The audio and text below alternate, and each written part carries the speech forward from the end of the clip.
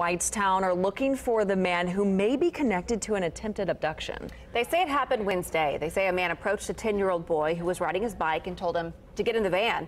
News 8's Brittany Lewis is here with more on what police are saying about this. Pretty scary. Yeah, a scary situation for that boy, his friends, and then of course all the people who live in that neighborhood where it happened. Whitestown police say the 10-year-old boy was riding his bike in the Clark Meadows neighborhood when two men in a white van pulled up behind him. And then police say the man driving told the boy he had something to show him in the van and to get in.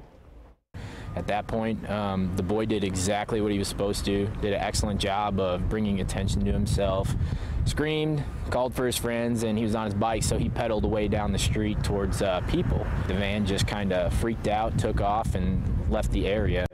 That van, though, was captured on a neighbor's surveillance camera. It has green decals on the side of the van, 3 windows on the driver's side and 4 windows on the passenger side.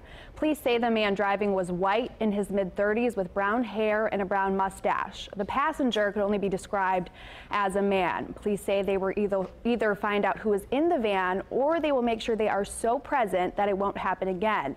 Parents in the neighborhood say they will also be on alert. Whenever I see people out, most parents are with them, but sometimes I do see kids alone. So now, definitely way more protective of especially other kids in the neighborhood too, not just my son. Whitestown police are asking anyone who lives in the neighborhood to look at surveillance cameras in their home, especially between 7 and 8 p.m. on Wednesday night when this happened. Police say if you know who might be driving that white van or if you see that white van, to call the Boone County Dispatch Center. Ladies. All right, Brittany Lewis, thank you so much.